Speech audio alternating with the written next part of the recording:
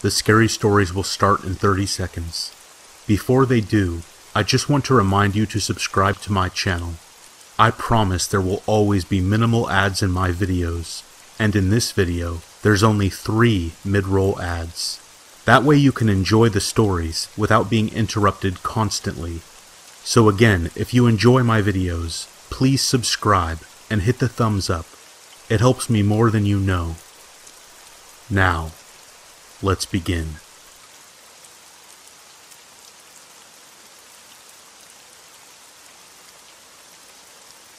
When I was growing up, I lived in rural Alabama, about 30 miles north of a place called Mount Pinson.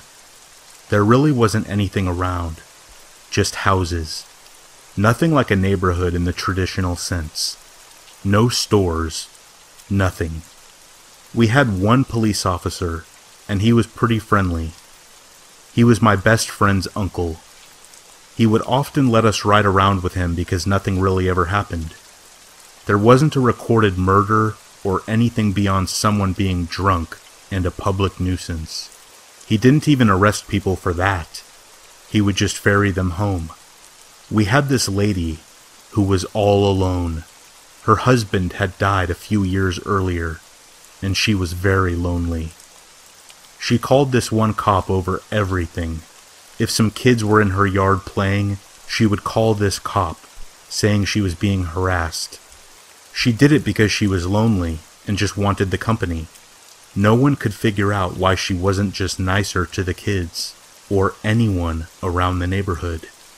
One day there was this new kid kicking around near this little spot that we liked to hang out. It had a nice climbing tree and a rope swing. My friend and I, being interested in this kid, introduced ourselves. He told us stories of living in a big city and how fun it was. We were mesmerized at the time. He taught us some new games to play. We generally had a good time. Unfortunately, his father was a real jerk. It turned out this kid was the mean old lady's grandson, and his father had lost his job and went back to stay with his mom while he recuperated. Since the kid was around, she had warmed up a little to us and would invite us over for snacks and stuff. We obliged, being kids, because we were always down for some free treats. One day, the new kid never showed up to our little spot again. We figured he was busy with his grandma and was just doing other things. A couple of days went by, and my friend told his uncle. His uncle said that he would take a look. He let us tag along because he never imagined anything weird happening. It took about 10 minutes to make it up the windy dirt road to her house. It was quicker just to walk through the field. It took maybe 2 minutes to do. Well, we got up there, and he instructed us to stay by the car, and we obliged. He knocks and knocks. No answer. Their car is there. He knocked again, this time louder. No answer. So he circled around to look in the back. My friend and I decided to try knocking ourselves. It didn't seem like a bad idea at the time. We went up to the door and knocked. Nothing. My friend grabbed the doorknob and turned it, and I asked him what he was doing, and he pushed the door open. We both almost threw up instantly. It was like the smell was a physical force and pushed up against us. It was so vile. You can't even imagine. My friend's uncle made his way around, and when he got to the porch, by the smell, he knew immediately what had happened. He instructed us to go to the car and wait. He went inside to look around, and then came bolting out of the house and threw up on the grass. He had tears in his eyes. Not like he was crying, but because he had just seen something that nobody is supposed to see. He went to his car to contact someone. My friend took off, and I went after him. He was intrigued, and so was I. I felt a little more bolder following him in. We tiptoed inside, and the first room was completely clean. Nothing to see. But then, we walked into the kitchen, and saw that the kid was stuffed into the oven, burnt. He had clawed at the glass front of the door and actually scratched it. You could see his hands, his face. It looked like he was still alive, trying to get out. My friend and I just sat there, in complete shock, for what seemed like eternity. It was so surreal. My friend's uncle snapped us back to reality as he came running in the house and grabbed us, screaming, yelling, telling us never to disobey him again.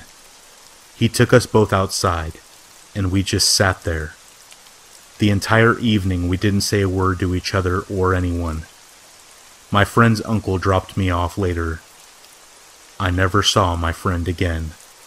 The uncle said that he couldn't handle it and went to live with some family members in the city. My family moved a year later. I've never been near that house again. The uncle ended up drinking himself to death because of depression. A farm that was near that house ended up having some sort of infestation, and they lost all of their crops. This weird circle of death seemed to expand around that house.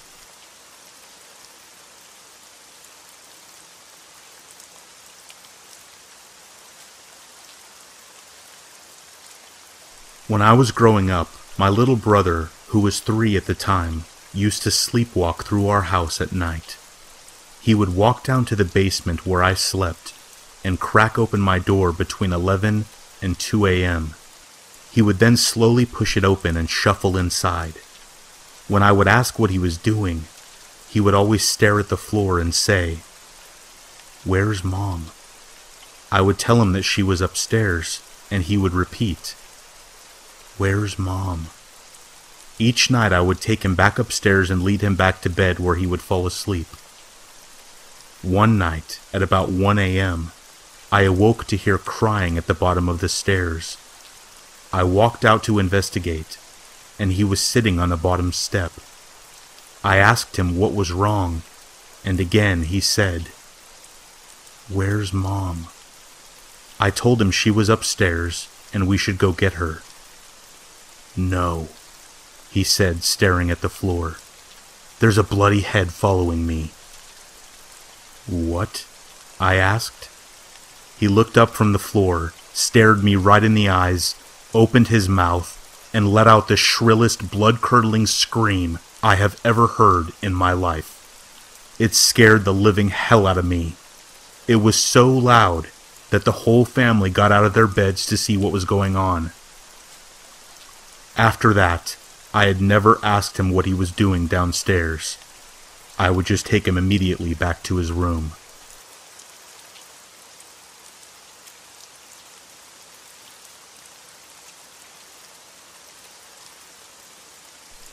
This happened in 1996. I was in my mid-20s. For quick background and setting, I am a female and I was living with my parents at the time. This was prior to smartphones, and I did not have a cell phone of my own. My parents' home was on a residential street in New York State. Blue-collar neighborhood, commuting distance to New York City. We lived down the street from an industrial area. A few old factory buildings that blended in with the houses and ultimately led to the town park and swimming pool, with the town dump beyond that. A strange mix of comforting suburbia and desolation. If you left my front door, went left down the block, and then hung a left at the first corner, you would be at the small gated entrance to the high school football field. The field was completely surrounded by a very tall chain-link fence with a few gated entrances. This small entrance was the only way to get into the field unless there was an event happening. The field was adjacent to the first of the factory building parking lots. I felt very lucky to be so close to the field because it had a track around it.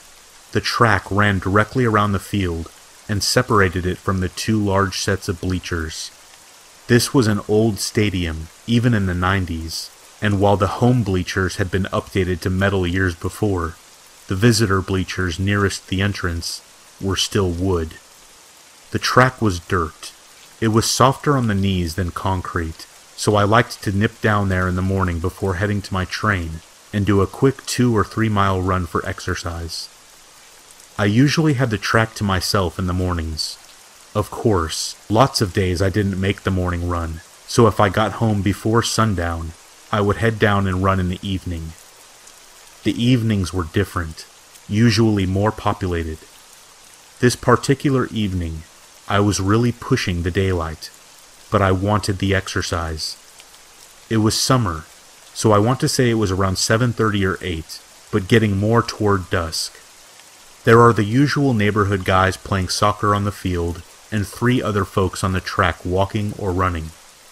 A middle-aged man, an older woman, and a woman a little older than me in a pink running suit, or maybe just pink sweats and hoodie. I was feeling annoyed because it had rained and the track was not in great shape, so there were still muddy patches and uneven parts. It was hard to keep your pace when you had to dodge them, along with watching for other people. I was wondering if the other people on the track had been there a while. Maybe they would finish up, so I could have the track to myself? That would be perfect. I was getting into it, listening to my music, and after 3 or 4 laps I looked around to see that the older woman and the middle-aged man were gone. Yes, just the soccer guys and the pink lady now. I was doing my best to keep away from her on the track. The soccer guys started to gather up their stuff and walk off the field toward the gate, at the corner by the old bleachers, dispersing back to their homes. It's just me and her now. I glanced back over my shoulder to see where she was. She was closer to me than I had thought she should be, so I picked up the pace. She can't have much longer. Maybe I'll get my last mile in peace, I think. Then, I see she is gaining on me. She's picking up her pace, and I notice she is looking at me. She's looking at me expectantly, like she wants something from me. Do I know her? I really don't want to get into a conversation right now. I go a little faster as I'm passing the home side bleachers. She breaks into a full-on sprint and is suddenly on my left, reaching out to grab my arm. I'm startled. We both stop in our tracks, and I pull off my headphones. She leans in close and says low and slow, "I was going to leave earlier, but you were still here, and I didn't want to leave you alone." Oh, great. I back up and start to cut her off and tell her that I'm fine, no problem. But then, she says it. "There's a man under the bleachers." At that point, I looked past her across the field, and I see him, sitting under the old wooden bleachers all the way at the back, against the cement wall, kind of blending in. I can make out the grayish hair, beard, and white tank top. He's just sitting there on something. A bucket, maybe? Watching. "I can't stay any later," she said quietly. "I have to go. Be careful." She starts to walk away. "Thanks," I said. "I'll walk out with you, because I have nothing to prove, and I'm going to cut my run short tonight." As we headed out of the gate, keeping an eye on the bleachers, she said something that stuck with me. She looked up at the tall fence around the narrow opening and said, "One way in, one way out." She got in her car, we waved, and I headed down the block to my house as she drove off. I told my mom about it, and we decided he may have just been a homeless man sheltering under there. I would still use the track while I lived there, but only if there were other people. I always looked under the bleachers. I never saw the man again, and I never saw the pink lady again either. I did see the soccer guys and the older woman and middle-aged man, and lots of other folks, but not her. When I think back on it, it still freaks me out that I ran past him several times that night and did not notice him. And I wouldn't have noticed him if it wasn't for that nice woman. She purposely stayed with me and made me painfully aware of how often I was running in what amounted to a cage with just one way in and one way out.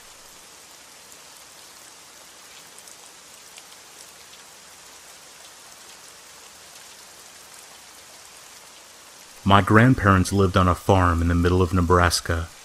They had just gotten married, moved in together, and had their first baby. The baby was only a few months old and needed to be watched, but it was early morning and the cows had to be milked. My grandfather couldn't have done the work alone.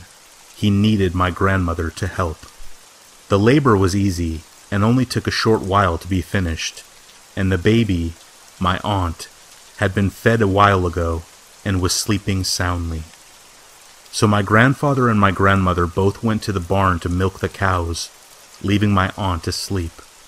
They finished milking the cows, and my grandmother heads back to the house while my grandfather stays in the barn to continue working.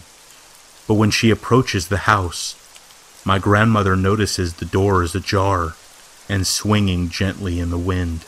She figures it is probably nothing, but is nervous just the same. She calls for my grandfather, who reluctantly comes to soothe her nerves. They enter the house together and hear the sound of the toilet flush just ending. It was strange, but farmhouses in this area at this time had rather shoddy plumbing, so while they become more nervous, they remained calm. They then picked up their paces and headed towards the cradle where my aunt was screaming. The light, hanging down from the ceiling, is swinging violently as if it was just thrown on. My grandmother goes to pick up my aunt and notices a black hair on her white gown. Both of my grandparents had white blonde hair, and there is no one around, and there is no reasonable explanation for this hair being there. My grandmother becomes hysterical when my grandfather notices the latch to the attic is swinging, as though someone had just crawled up inside of it. He goes towards it, readying himself to open it. My grandmother lunges at him and convinces him in between her sobs to leave instead. They jump in the truck and drive to town. They never found out if anyone was in the house or not. However, a week later, Charlie Starkweather was found less than 30 miles away from their home. He was, I believe, the largest serial killer in America for a short time when these events transpired.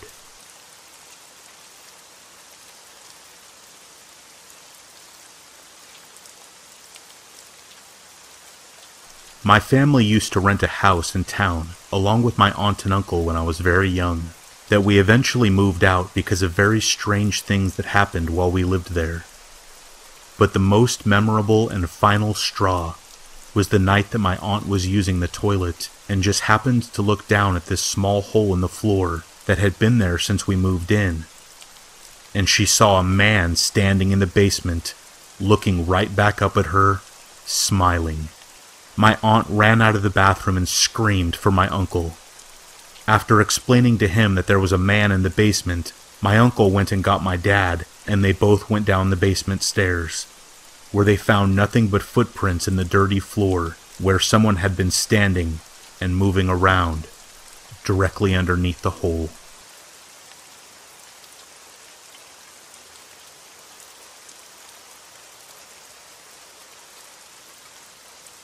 I was super excited to get my first apartment. It was in an old antebellum house that was split into 4 units. A very cool place to live. However, every time I was taking a shower, I would get this overwhelmingly creepy feeling, like somebody was watching me. Then the dreams started. I kept dreaming about this old lady in a pink nightgown. Sometimes she just looked frail and sweet, and she would say that I should go with her. She never said where we would go. Other times, the dreams were terrifying. Her eye sockets were empty. Her hair was greasy, stringy, and falling out. Her mouth was twisted in a tormented scream, and she would frantically claw the air, trying to grab me. The longer that I lived there, the more menacing the dreams got. Also, the feeling of unease and the feeling of being watched in the shower increased dramatically. By the time we moved out, I couldn't close my eyes in the shower.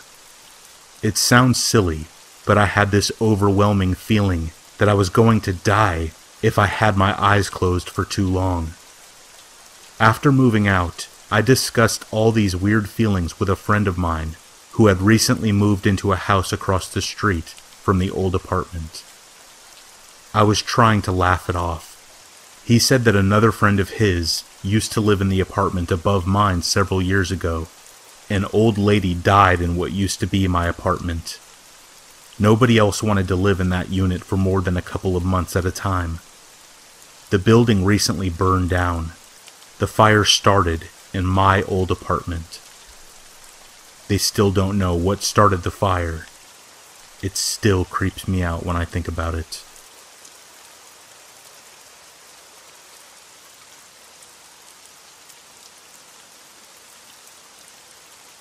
I remember when I was a kid, one night I woke up in the middle of the night to get a drink of water. I went downstairs to the kitchen and was surprised to see my little brother standing at the back sliding glass door. I stepped out of the kitchen to see what he was doing and found that the sliding door was open and my little brother was talking to what I assumed was himself. As I approached him, I heard him say, "I said no, you can't come in here." Obviously, this was surprising, and since I couldn't see well in the dark, I asked who he was talking to. He turned to me with his eyes half open and said, "The man outside." I turned and looked out into the darkness, but I couldn't see anyone. I closed the door and put my little brother to bed, and spent the rest of the night confused and scared beyond belief. The next morning my little brother had no idea what I was talking about when I brought it up.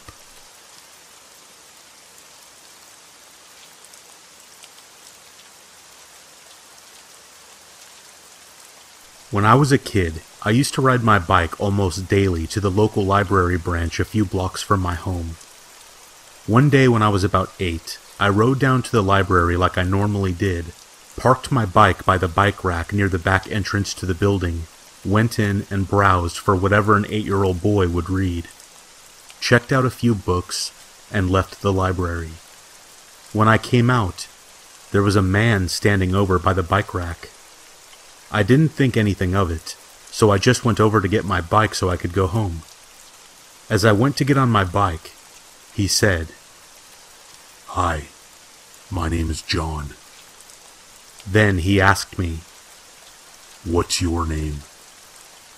I was a stupid kid, so I told him. And then he said, "I work with your mom, you know. What is her name again?" So again, stupid kid, I told him. And then he said, "Well, she wanted me to show you something over there behind those trees." In hindsight, and upon many years of reflection upon this incident, the guy sounds like the most inept kidnapper in history. It's like he was reading from the script of How Not to Abduct a Child. However, it was 35 years ago, and the most education kids got about this kind of thing was just don't talk to strangers. My parents were great, but this was just not something people worried about all that much back then. I was a bit creeped out when he said that my mom wanted him to show me something in the trees, and my radar for "this is weird" went up. I politely declined the invitation to the woods and hopped on my bike to pedal home. As I turned away, he grabbed the bar on the rear of my seat to keep me from pedaling away. Now I was scared. I jumped off the back and re-entered the library. I made my way to the circulation desk and asked if I could use the phone. The woman at the desk told me that the phone was not for public use, so I left the library again from the back entrance. The front was always locked. Happily, my bike was still there, and the creepy man was gone. Thinking nothing of it, I jumped on my bike and set off. About a block from the library, I noticed a brown car at a stop sign on a side street. I looked again, and I saw the creep behind the wheel. I realized many years later, and not at this time, that he knew my route home, which means he must have followed me from my house to the library. Whenever I think of this now, it gives me a sick feeling knowing that he could have taken me any time he wanted on my way to the library.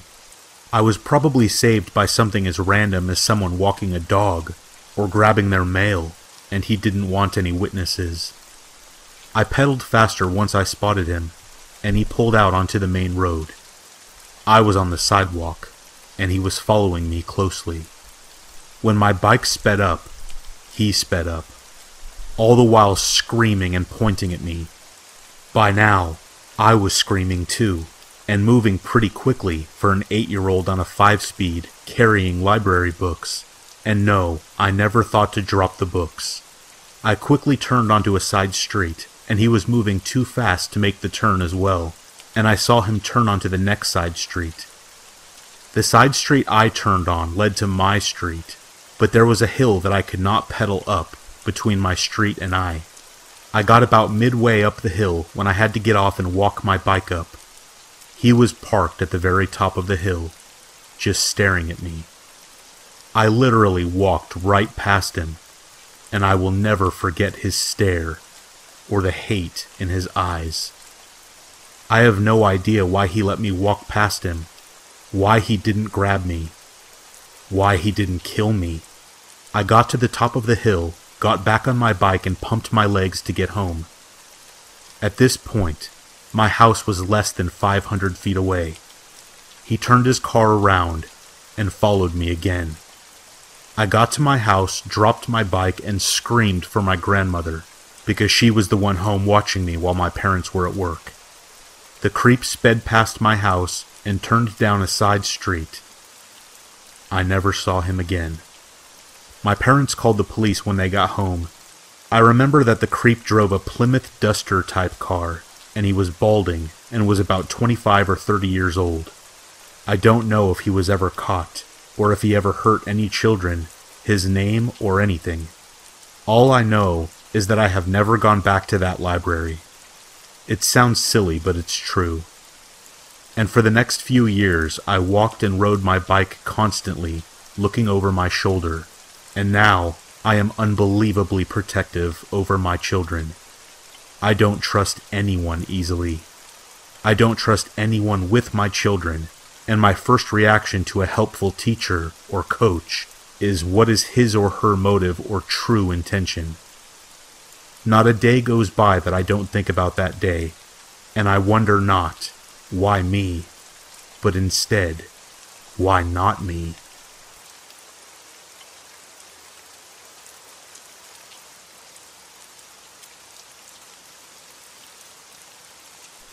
My girlfriend was living with her mother at the time, and there was always this little kid from across the street who would just stand and stare at the house. One day her mom is going to get in the car to go to work when the kid asks who the old guy is that lives with them and why he never leaves the house.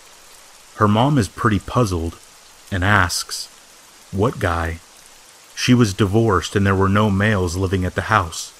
The kid looks up to the second-story window that he is always staring at, points, and says, "The guy who was always standing there staring out the window."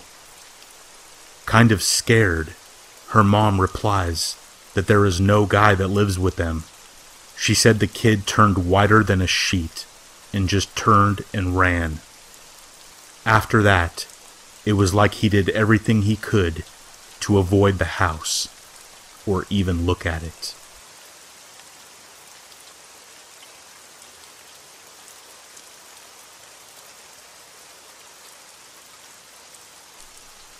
I was in Taiwan one year when I was younger, and had traveled to a busy night market.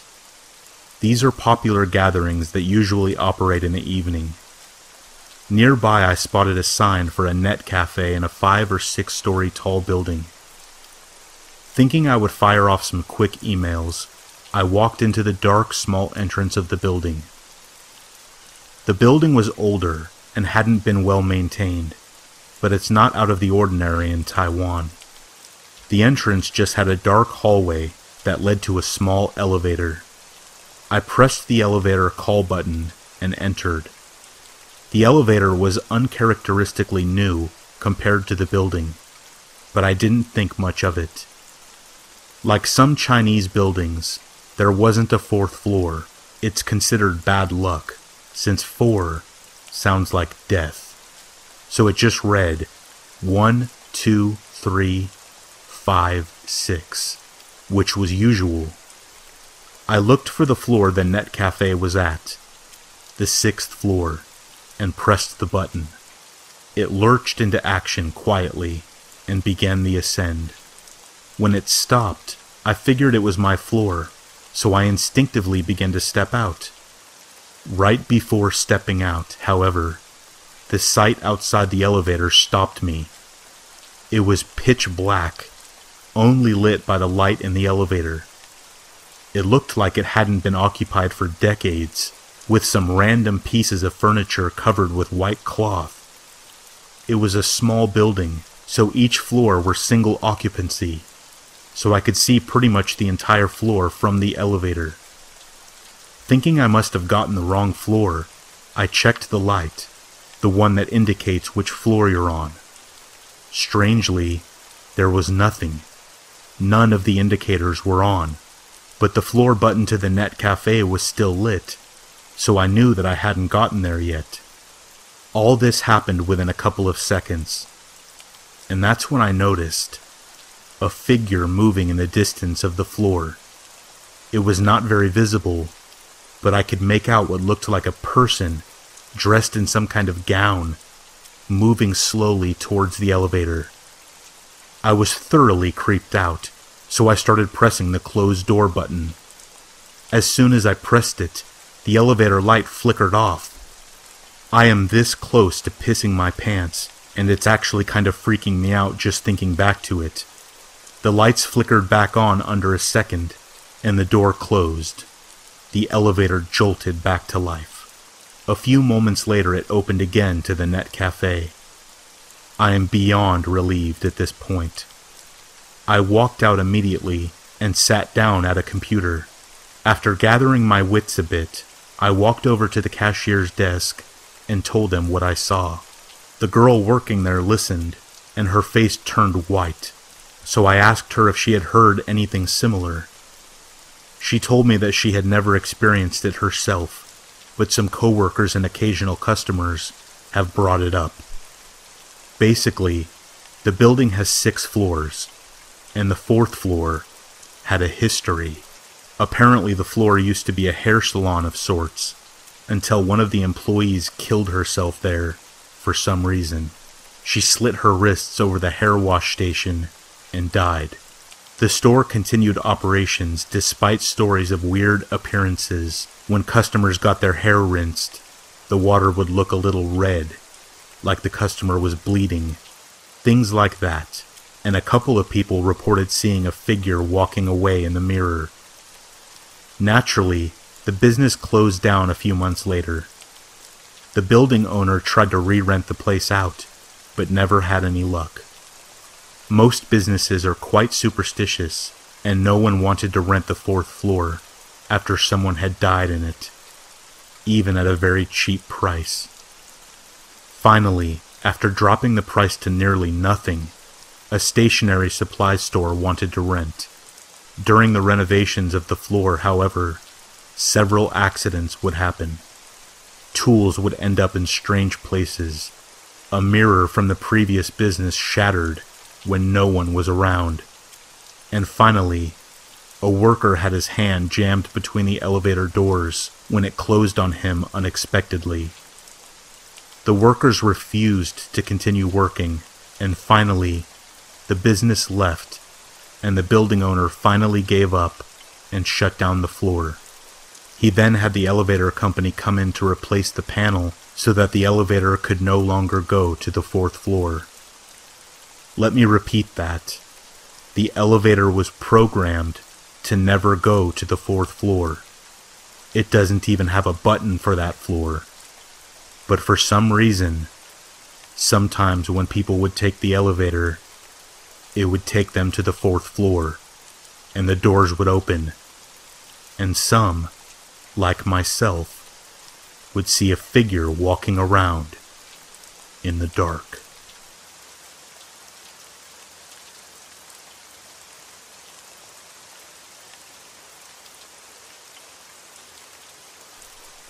When I was a teenager, I was waiting at an abandoned mall in downtown Sacramento to meet a dealer to buy some pot.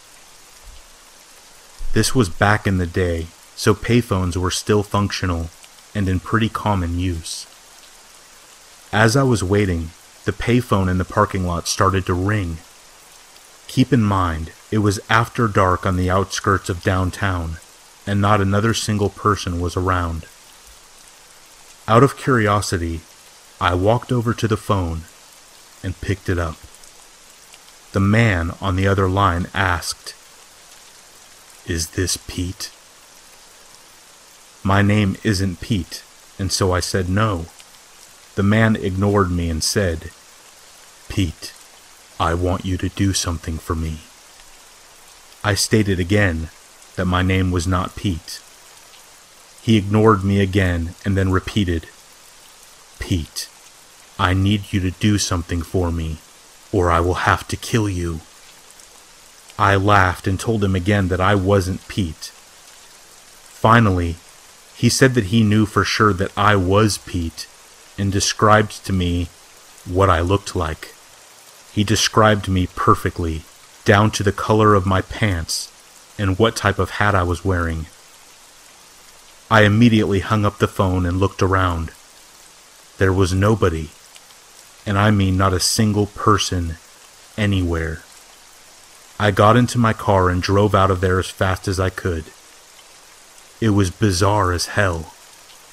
Someone was watching me from somewhere.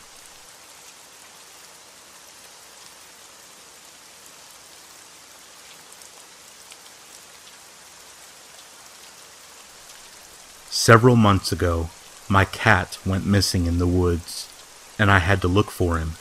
It was late at night, and the moon was a thin crescent, so the only source of light was my flashlight.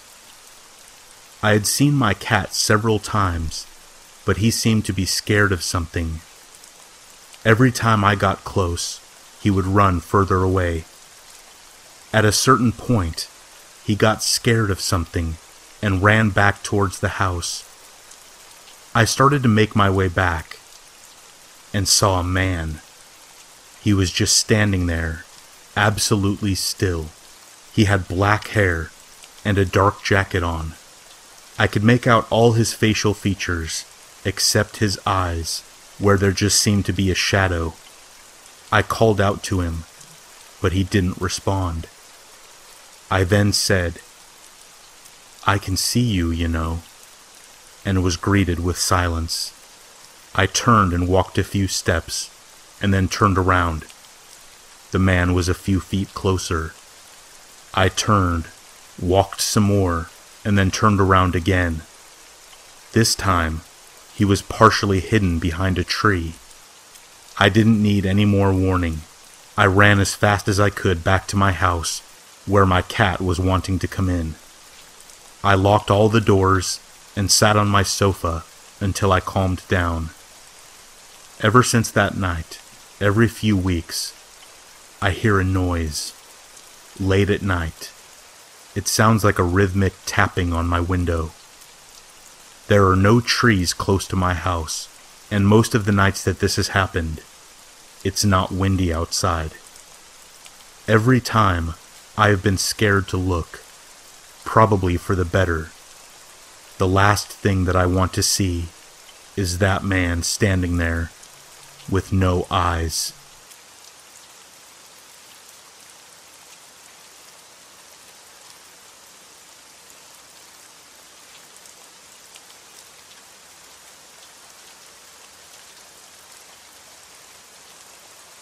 I live in Florida, and this incident happened about 3 weeks after Hurricane Irma, so not that long ago. Back in July, the ex and I had just finalized the divorce, and I moved into a gated neighborhood where every house was rented out by the same several rental company or landlords. It's a very small neighborhood with about 15 houses tops. All 15 houses are bordered around a man-made lake with the backyards facing the lake. No one really has a fenced backyard. When you walk out your back door, you see a lake in front of you and your neighbor's backyard on each side of you. Everyone in the neighborhood seemed very close. Someone was always hosting a family-friendly barbecue or having people over to watch sports. I was, or am, still depressed by my divorce. So, I never really partook in these social gatherings. The only person I got to know was my next-door neighbor, Steve, an active Navy soldier with a huge love for guns. Steve is the true hero in this nightmare. My daughter, Alice, is 4 years old, and I get her every weekend. Alice's bedroom window faces the backyard towards the lake. I spoil that girl to death. She truly is my everything, and I count down the days to the weekend every week just to be with her. That's why I was upset when Irma came and I had to go almost 3 weeks without seeing her. The weekend before the storm, she was with her mom. Then obviously, the weekend of the storm, she was with her mom. Then, on top of that, the weekend after, she had to be with her mom because my power was still out. No AC in Florida is miserable. The humidity was so bad that week that I slept in my daughter's room the whole week because she had the only room with a window that faced the lake. I opened the window, exposing just the window screen, so the wind from the lake could come and cool my room as much as possible while I slept. Eventually, the power comes back, and Alice starts visiting me again like normal. That was when the nightmare started. My daughter would complain about the singing lady, and how she doesn't like her anymore. I thought maybe she was referring to one of my ex's friends or one of the teachers at her school. Maybe there was a teacher at her school that sang to the kids and she didn't like it. That Saturday night, Alice woke up in the middle of the night screaming bloody murder. I ran into her room and turned on the light and found her hiding under her covers. I asked her what was wrong, and all she could do was point to an empty corner of her room and say, "Look, look!" There was nothing there. She was acting as if she saw a ghost. After I calmed her down, she started to talk about the singing lady again. "Please tell the singing lady not to come back. Please, Daddy, make her go away." Obviously, she's having nightmares, right? I showed her there was nothing in the closet and nothing under the bed, and that there was nothing to be afraid of. She calmed down and went back to sleep. I went back to my room and quickly fell back asleep myself. I couldn't have been asleep more than 20 minutes before Alice comes running into my room screaming, "She's back! She's back!" Alice absolutely refused to go back to her room, so I let her sleep with me.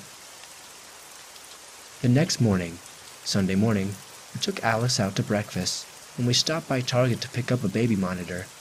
I haven't used one since her mom and I were married, but I wanted to easily be able to hear if or when she started having these nightmares again, so I could respond quicker.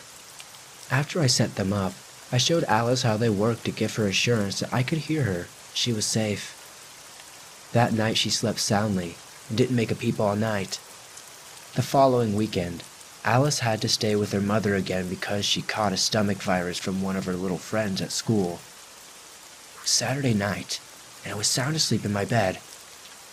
Around 2 a.m., I heard it. A woman's voice, humming a soft nursery rhyme through the baby monitor. The humming, soft singing got louder and clearer as the voice got closer to the monitor. I wasn't dreaming. I could hear a woman softly singing lullabies in my daughter's bedroom. I had never been so scared and dumbfounded in my life. I was feeling a mixture of pure terror and disbelief. Then the voice spoke out. "Alice? Sweetie, are you awake?" Adrenaline shot through my veins. I jumped out of bed and walked to my bedroom door. I picked up my cell and called Steve from next door. He didn't waste a second.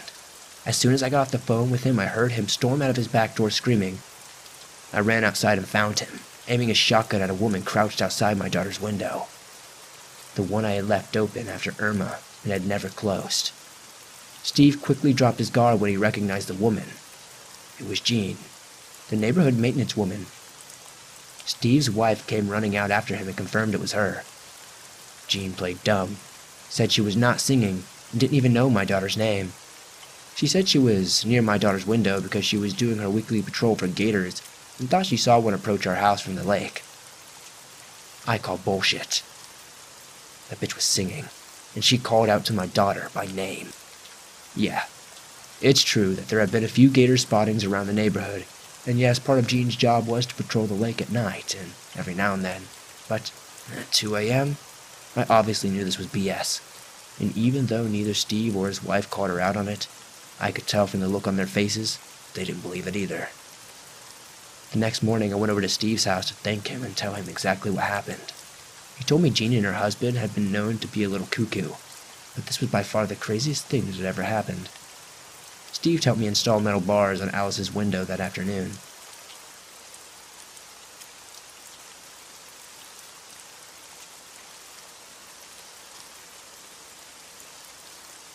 We wanted to have a good time together, my girlfriend and I.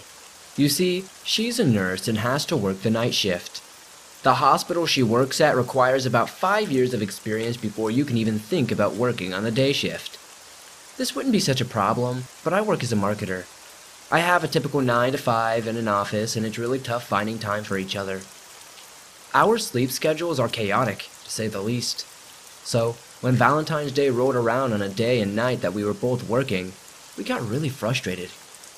It's really hard to explain how you feel like you're being cheated at a time. Like, there isn't going to be a moment you can sit down and truly enjoy your relationship for what it is. But we decided that we weren't going to let our lame schedules get the best of us. We decided that we'd visit a city for a weekend, away. Valentine's Day fell on a Thursday, but we figured having a little trip that weekend would be the next best thing, maybe even better. She's been really adamant about visiting Oak Ridge in Tennessee. Her grandfather worked there back in the day, and it's always been an interest of her. She's always telling me these facts about how creepy it is and how she just has to go one day. It's roughly an 8-hour drive from where we live, so we made a deal about driving. I was going to drive the entire way there, and she was going to drive while we were actually in the city. She totally got a good deal of the bargain, but that's just what you do when you care for your girlfriend. But something strange happened, something that has tainted my memory ever since then. When I think back and remember that weekend away, I'm not thinking about us cuddling up on the couch or any of the fun places we got to visit there either. We got there Friday night. She mostly slept in the car, but still felt really tired. She told me she'd be able to sleep at night once we got there, and be awake and be normal for the next day. So that's just what we did, and it was a really good day. We got to visit a museum and learn all about the Manhattan Project. Even got to visit a plant where her grandfather used to work. At least, we're pretty sure it's the one he worked at. He's deceased now, so no real way of telling. But the tour guide said this was where the majority of them worked when the bombs were done. And well, I guess he worked on the bombs. Anyway, the day was great, but it didn't last very long. By the time it was dark, we were out of ideas for things to do and quite frankly out of energy. We decided to visit our favorite fast food joint, Wendy's. Don't judge us. And she was driving as we made our way there. It was only 10 or 15 minutes away from where we were. She had her music on and I was just kind of looking out the window. At one point, a blue Mustang was beside our car. We were stopped at a red light, and I looked out the window and peered into theirs. I saw a very old man. He looked unhappy, miserable even. His skin looked unnaturally pale, but I'm not sure when he started, but he was staring at me. It wasn't until I looked into the car that I noticed it either. Not gonna lie, kinda freaked me out. We made eye contact for about 5 seconds, and then for the briefest of moments, he smiled. But it was so fast. It must have been a split second that his mouth went into a smile and then back into a frown. It was the strangest thing I've ever seen.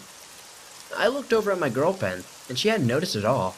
She was jamming out to Bohemian Rhapsody. The light turned green, and we were in motion again.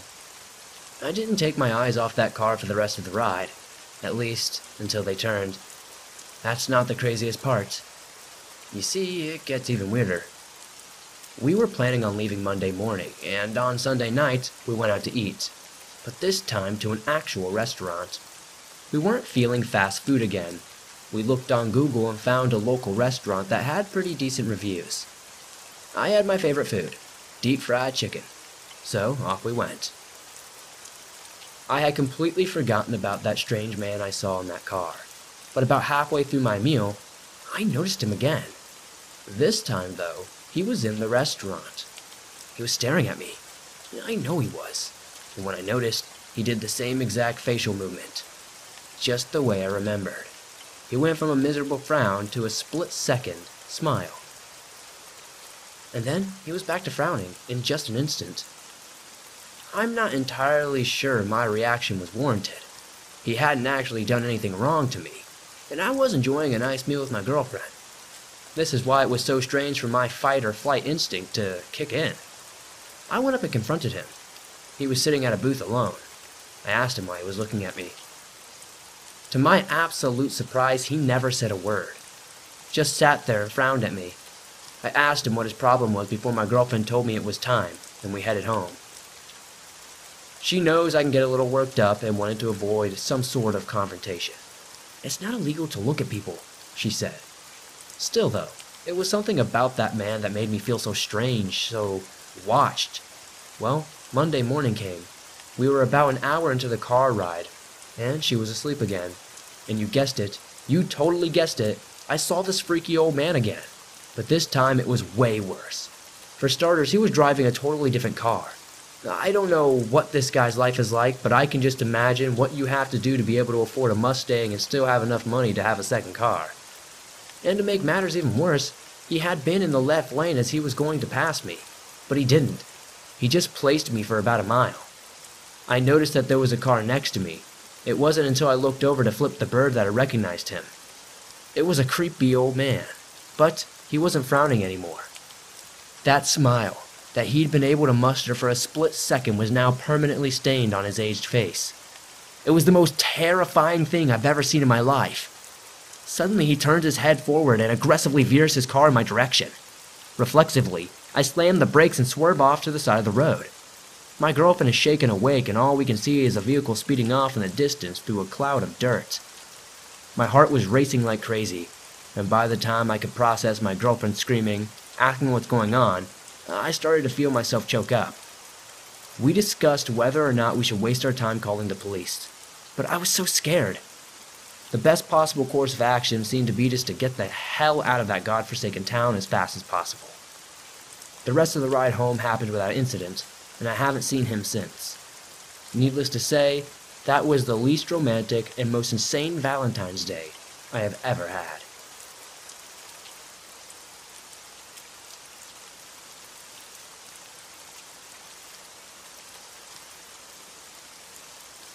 A bit of backstory before I begin.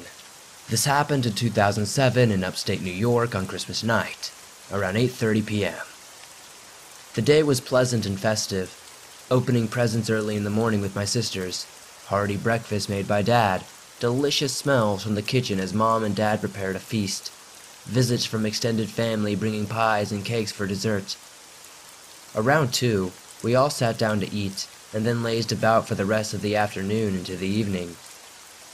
At about 8, after everyone had left and the food was all put away for round 2 the following day, I decided to head over to visit my friend in the next village. The drive would be about 10 minutes if I took the back roads to get there, so I did. First, a little background on where my friend lived. It was a housing development surrounding a private lake. You might call it a gated community. You could still drive through it freely after hours by entering one of 4 private entry points. Since the community was built around the lake, the road surrounding it went in a spiral sort of shape. The houses were sparsely positioned on the outermost part of the spiral road, closest to the 4 private entry points. As you drove in further, There were a lot more houses positioned closer together nearer the lake. My friend lived on the outer edge of this development, so once I reached the entry point, it would only take me another few minutes until I reached the house. His house, along with all the others, were far enough apart that you couldn't see them from the road as you were driving by. There were woods on either side of them, with long driveways and open fields. You could see porch lights in the distance, but that was about it. As I entered into the development, the speed limit dropped from 30 miles per hour down to 20. There were no street lights in the development, and for some reason, I never put my high beams on. I couldn't go any faster than the speed limit because there were speed bumps in every 30 feet or so. It was a mild night. I remember having my driver's side window open slightly, taking in some fresh air. I remember driving in silence, which was unusual for me. I normally always listen to music when driving. I must have been enjoying the quietness after the commotion of the day. I reached a section of the road that had barren fields on either side and woods set to the back. Houses were probably nestled back into the trees. As I drove, I noticed what looked like someone walking up ahead on the opposite side of the road, coming in my direction. Mind you, I was still going about 20 miles per hour the whole time, so it was probably less than a minute by the time the walker came into clear view. I got a quick scan of it from my windshield before my car, and it was exactly parallel. This is what I saw. It was not a person. It stood on two long legs, with long arms hanging down from its shoulders. It was strong-looking, lean, muscular, but not beefy in stature. It looked thin at the same time. It stood at least 7 feet tall. It was light-colored. I'm not sure whether it was white, tan, yellow, or grayish. It didn't appear to have fur, but there was some texture to the skin. It wasn't smooth. There appeared to be something coming down off of its back. I don't know what it was. All I can recall about its face is the small features it had, but the mouth and jaw were notably large. It had pointed things atop its head. Two things going straight upward with something mingled between the two things. That's what I got from a quick scan, and from my observation of it, as it neared my car and as my car neared it. As my car became parallel to it within a split second, I went from looking out my windshield to looking at it from my driver's side window. At that moment, its face quickly peered down at me, and all I remember was the mouth open wide. Out came a remarkable scream that I'll never forget. It gives me chills just thinking about it. It consisted of a high-pitched shrill shriek, enveloped by a deep guttural growl. I kept driving all the while. This was all happening so fast that I didn't even have a chance to be scared or shocked or anything. I continued driving and continued past my friend's house and drove home. I called him to tell him what happened, and I just needed to get back. I was probably running on adrenaline to get home. Later on, I was in total shock after it sunk in. Had my driver's side window been opened fully, it would have touched me, or worse, taken me. I'm certain of it. To this day, I still haven't worked out what this was. Has anyone else ever seen anything like this?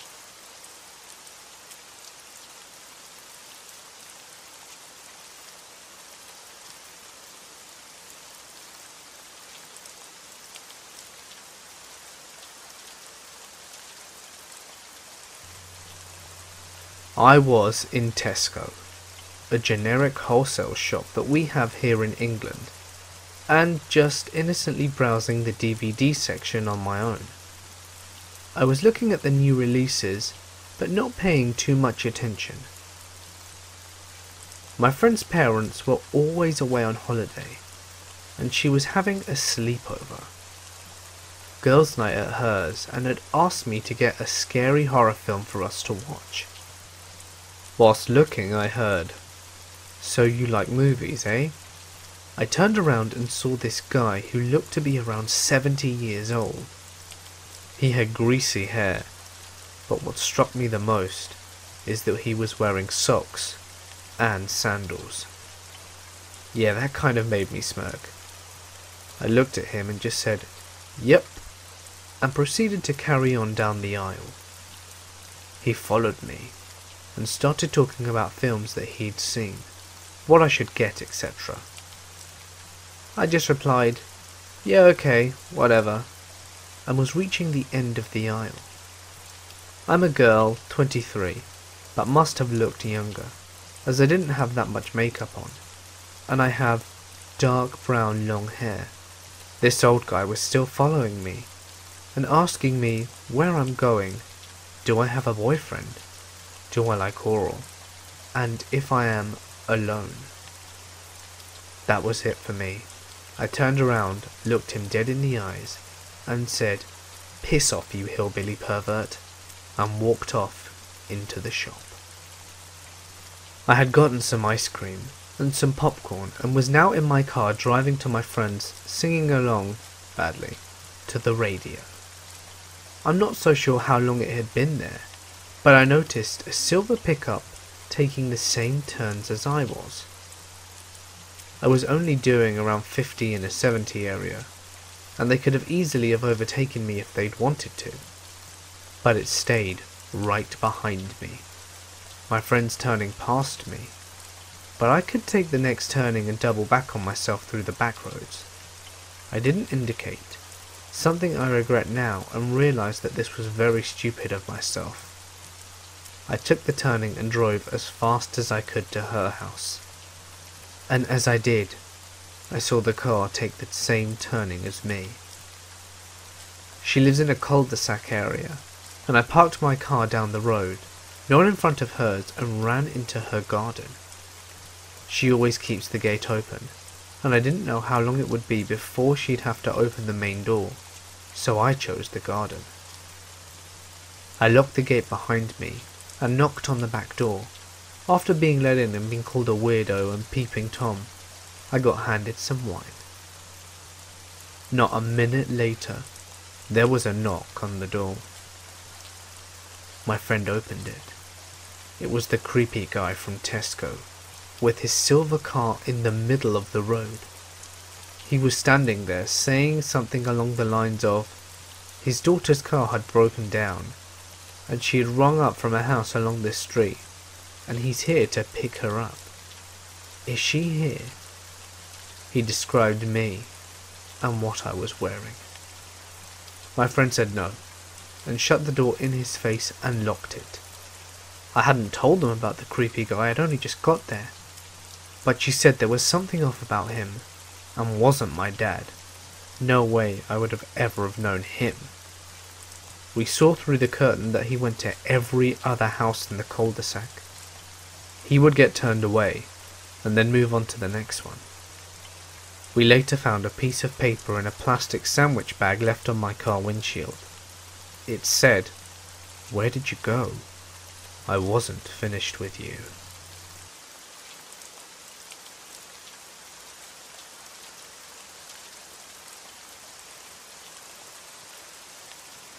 I used to live way out in the middle of nowhere with my aunt and cousins for about 5 years. It can get pretty creepy at night. The town we were closest to only had a pre-K through, 12th grade school, post office, church, a tag agency and notary. We lived about 6 or 7 miles away, and we went to school there. Most of the homes are miles apart. We didn't even have bus stops. Each student was picked up from their house, and parents whose children rode the bus had to pay a fee for gas, because my bus rides lasted as long as 3 hours every day.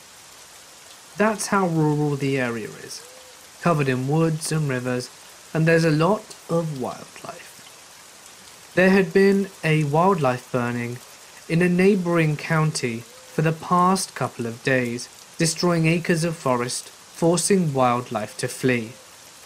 We had been extra cautious when driving, because deer were everywhere, and you couldn't drive long without seeing one. It wasn't uncommon to spot fellow motorists stranded after a deer incident. There was almost always blood-spattered trucks sitting at gas stations. My cousin and I were going home. We were using her truck to help a friend move a pool table. and we ended up staying and playing pool until a little before 4. We hadn't been drinking or anything, just hanging out, and we were driving down this old dirt road. Over the trees and in the distance, we could see smoke from the burning wildfire against the night sky. A big buck ran out in front of us, causing my cousin to hit the brakes. Then something much bigger ran out after it and grabbed the deer. It happened so fast my eyes were locked on the buck, and I didn't get a good look at whatever it was. We hit the arse end of it, and whatever it was went spinning. The truck crashed into a small ditch on the side of the road, sending dust everywhere. It wasn't serious and neither of us were hurt, but it knocked the battery cables loose. We pulled out our cell phones, but of course no signal, and we weren't surprised.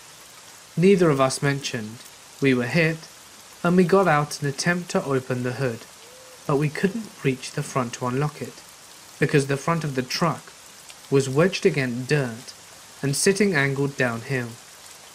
There wasn't much we could do, so we walked up the road searching for a signal and using our phones as flashlights. Then we saw the deer laying beside the road. It had been gutted. There was a huge ragged hole on its belly, and its intestines were strung out for a few feet in the directions of the woods. This was a very large deer, and we immediately decided that we weren't going to be a part of this.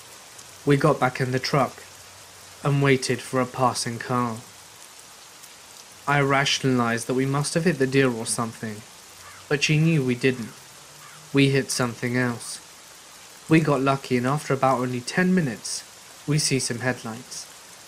It could take hours for another car to pass, but on these back roads, as soon as they get close, we flagged down the driver and told him what happened. He told us that he was heading out for an early morning hunting trip. He wasn't in a rush and offered to try and pull out our truck, and followed us, showing a big dent he had from when he hit a deer a few days earlier, which started a conversation about all our wildlife animal refugees. We told him about the deer and asked him if he knew which kind of animal could do that, and he decided to take a look. We walked him to where it was, but it wasn't in the same place, and it wasn't a whole deer anymore. It had been ripped to shreds. Most of its bones were intact, with strips of flesh still attached. It was a horrifying sight, mangled and bent in odd and unsettling ways. He said, "Holy shit, that's a 12-point buck." We asked if he thought a mountain lion could do that kind of damage in 10 minutes, and he just replied, "Maybe," very unconvincingly, and suggested giving us a ride home and coming back for the truck when it's light out. He gave us his number to help him pull the truck out later that day, but we had our uncles do it. We didn't want to bother him anymore. There was a bunch of black fur stuck to the grill but no blood. Our uncles brushed it off as an overreaction, but they never saw the deer. When I tell people this story, they're convinced it was a skinwalker.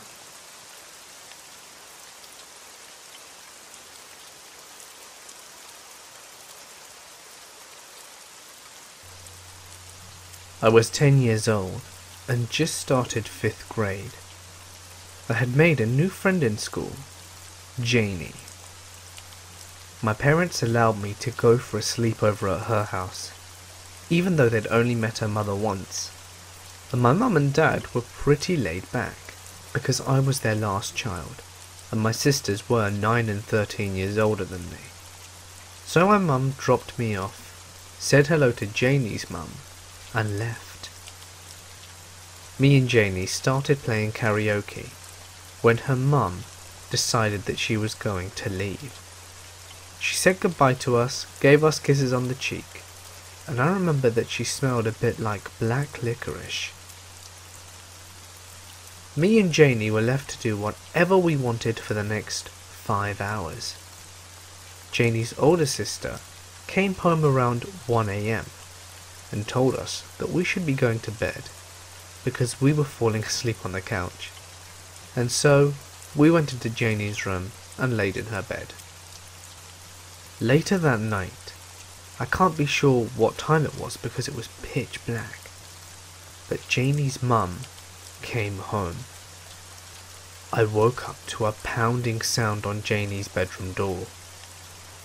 I started yelling in fear when I felt a hand cover my mouth. It was Janie telling me to be quiet and pretend to be asleep. But at that moment, it was too late. Her mother had kicked in the door.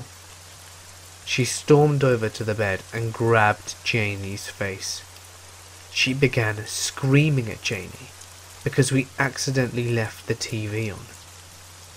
I was trying to hide under the covers, but she saw me, and she began slamming her fists on the bed around me and screamed, "You think you're better than me?" over and over. I was sobbing, and all I could think about was going home. I was so scared, and I begged her mum to let me call my parents because I felt sick. Her mum, though, grabbed my chin, looked me in the eyes and said, "I know what you're doing, little girl, and you aren't going anywhere until I say you can." She stormed out of the room, slamming the half-broken bedroom door behind her. Janie said nothing, and neither did I. Needless to say, I did not sleep that night, and in the morning when I went to call my mother, Janie's mother was on the phone. She wouldn't let me use it even though I asked multiple times, and finally when she was going to take a shower, I heard her pass the phone over to Janie's sister and said, "Don't let that little bitch use this phone. If you do, I ain't buying you cigarettes anymore." I was a sheltered kid, and at the time I overheard that, I knew that I had to get out of there. I approached Janie's sister, and she basically threw the phone at me. She was ready to give it to me before I even asked for it, and with a look of fear in her eyes, she said, "My mum is calling her guy, so you need to call home now." And so I did. She saved my life, and I still believe it to this day. Was her guy someone who was going to come and get rid of me? I shudder at the thought. The rest of the story isn't very exciting. My mother picked me up and I acted like nothing was wrong. 2 days later though, it was Parents' Day. Janie was in my class, which meant her mother was there as well. Her mother approached me and asked me why I never wanted to come over anymore, and she accused me of being a mean girl. She was talking to me in a way that seemed harmless, therefore wasn't obvious to my mum or teacher. I kept my mouth shut and didn't say a word.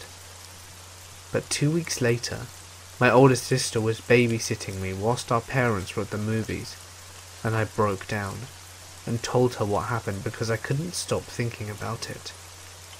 She comforted me and told my parents. We hugged each other and cried.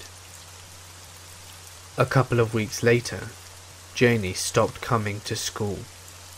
My classmates wondered what happened, and so did I. I didn't want to ask my parents what happened. 15 years later, I heard from Janie on Facebook. There was no life-changing conversation, but we did exchange pleasantries. I suppose that's life sometimes.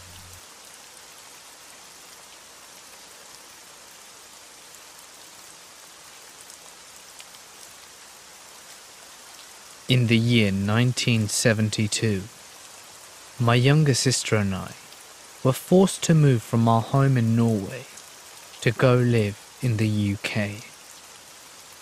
My mother had just married an Englishman who had 4 children of his own, and they were expecting another one.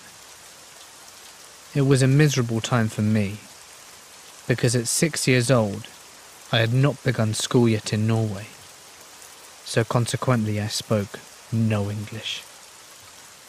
I had also been forced to leave my father and beloved grandparents behind, and my own mother was more interested in her new husband than any of her children.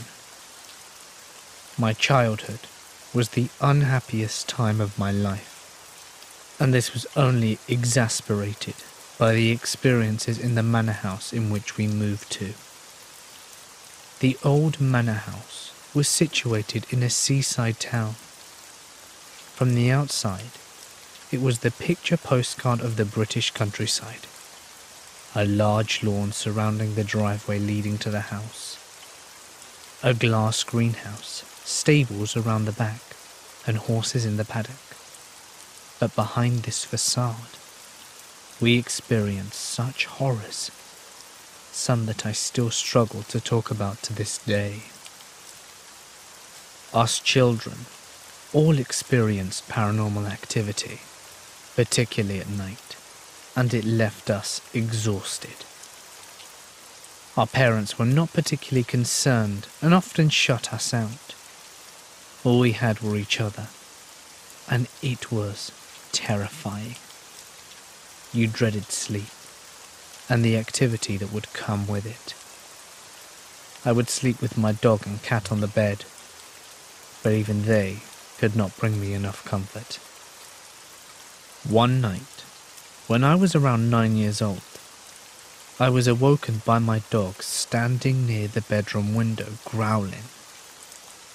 The cat was standing with her back arched and fur standing on end, hissing loudly.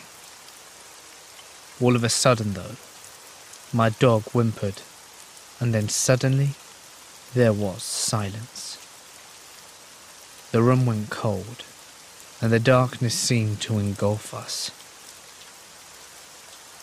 I got out of my bed shaking in fear and crept towards my bedroom window, where my dog was now crouching, ears pinned down to her head. The floorboards creaked under my weight.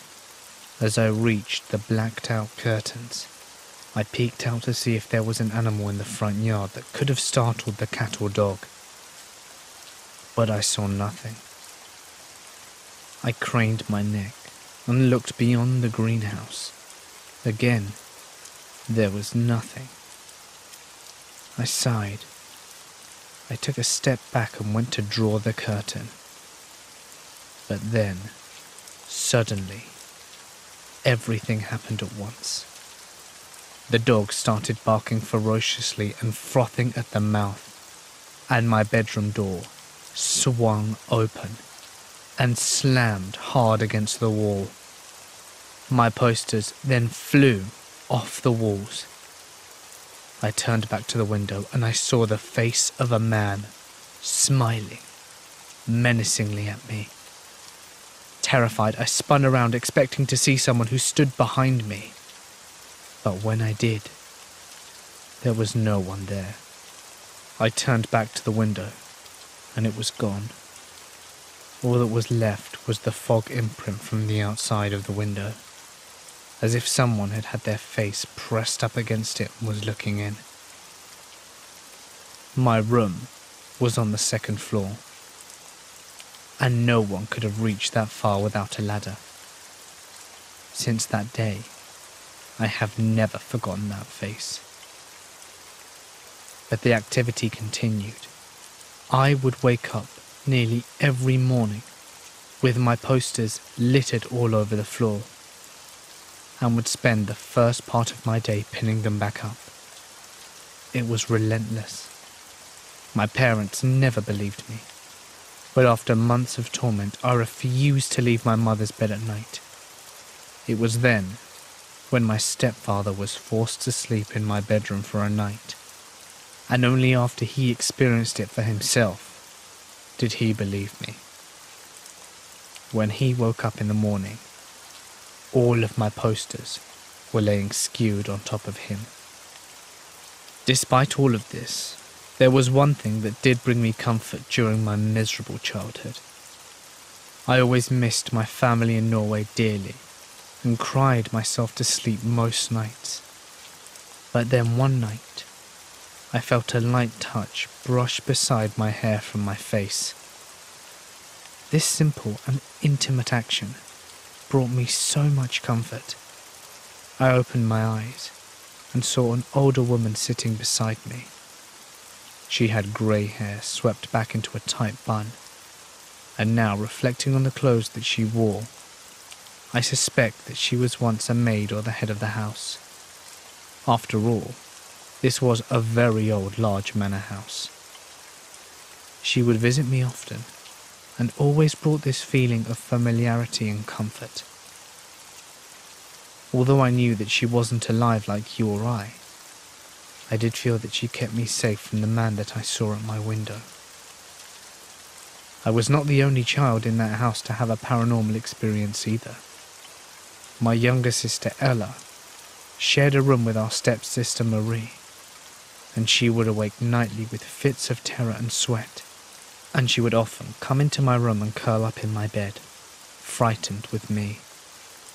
I only had a small single bed, and with a dog, cat, and now her kittens, it became too much to have her in my bed with me. So one night, when the usual routine of night terrors and her crawling into my bed had occurred, I told her to go to our mother's bed instead, insisting that I would take her there. I held her hand, and we left my room and went onto the landing. My mother and stepfather's room was at the very end of the hallway, and right next to it, there was a very large Victorian mirror. We could see our reflections as we crept along the corridor, and were careful not to wake up our sleeping siblings. Then suddenly, Ella stopped, frozen. I looked down at her and tugged her arm. Unresponsive, she stared ahead at the mirror. My heart sank, and I became overwhelmed with a feeling of dread. Slowly I looked up.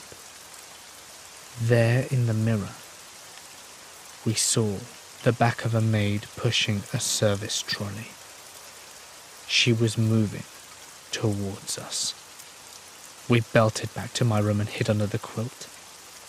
We heard the squeaking of wheels pass us and stop.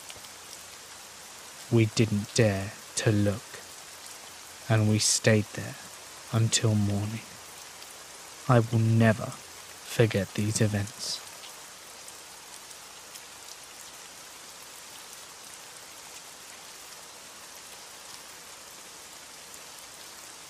I grew up in a haunted house, but I'm not sure if it was me or the house that was haunted.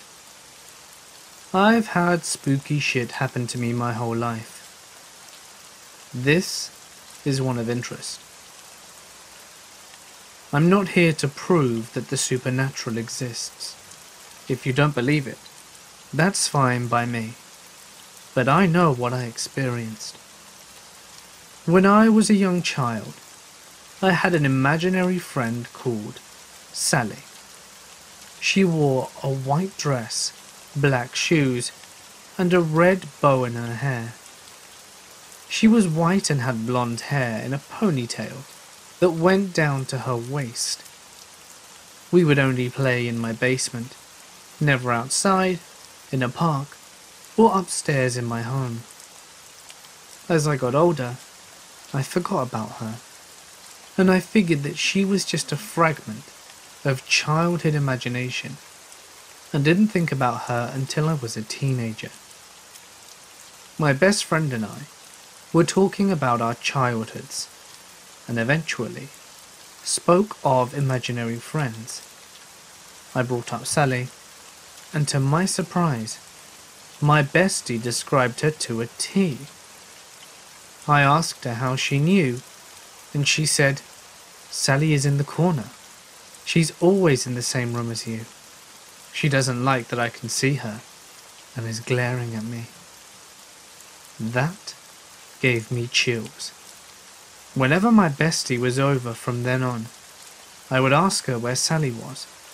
She would point to a corner, and I shit you not, I would see a white flash in the spot she had been pointing. My ex-boyfriend told me that he would see a split image of a little girl glaring at him from corners if he entered a dark room alone. I was talking to my current boyfriend a couple of months ago about Sally, because he believes in the paranormal. When I described what she looked like, he got pale and told me that he too had seen her. According to him, he saw her in a closet one day. He opened the closet, and right in front of his face was a pale blonde girl with a white dress and a red bow. Her eyes were pitch black pits, and her mouth was agape with pointed teeth. Ice went down my spine after he told me that. I told him that my favourite place to hide as a child was that closet. I played a lot of hide and seek in that house, and no one ever found me in that spot. My boyfriend's childhood home is also haunted. If you look in the kitchen window at night, you can sometimes see a face looking at you in the second-story window. His parents have both said they'd seen it. I've seen it too, and it scared the crap out of me. My boyfriend's house was haunted, like I said. Here's an incident that happened at the time. He and I are weirdos, and fairly quickly into our relationship, we started discussing the paranormal. He said that, as a child, he would see figures running in the patch of trees behind his house. He told me about the face in the window and phantom footsteps that would walk around his house when he was home alone. I didn't doubt a word. One night after work, he picked me up to spend the night at his house. I worked really late, so it was around 1 a.m.-ish, and we hung out in his garage so that we wouldn't wake his parents up. After we went to bed, I realized that I had left my purse in the garage and stepped out to get it. At this point, I had seen the face in the window, so I was wary of his house at night. His garage is detached from the house, so I had to go outside. I have to fully step inside the garage to reach the light switch, and to my dismay, the lights barely turned on and only gave off half a flickering glow, as they were old crappy tube lights. My heart was pounding as I walked into the depths of the half-lit garage. As soon as I grabbed my bag, the lights turned off, and I heard the sounds of children laughter surrounding me. I booked it back inside and didn't even bother hitting the light switch. I told my boyfriend, and we both didn't get much sleep that night, and I have never been to that garage alone since. This other incident happened to me. When I was a kid, I had friends in the neighborhood that I hung out with all the time. There was an old lady down the street that we called Granny Shay, and I would go visit Shay to swing on her tire swing sometimes and play with her cats, crows and kittens. She always fed the strays and birds, so they were friendly.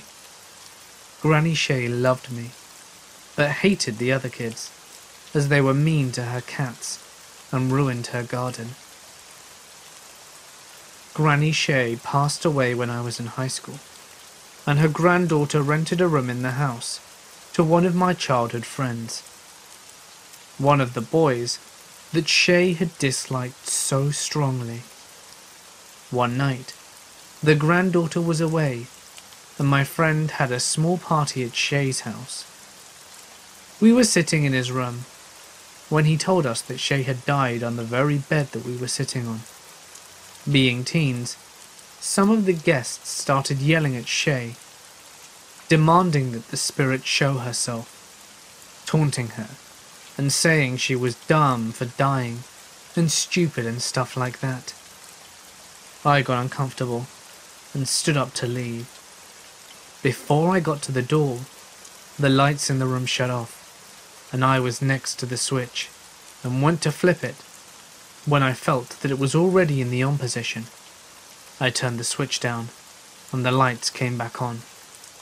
They immediately turned off, and I turned them on again. Then the lights rapidly started switching on and off, even though at this point I was no longer touching the switch. Some of the people in the room started yelling at me for messing with them, and the lights turned back on with a feeling of finality.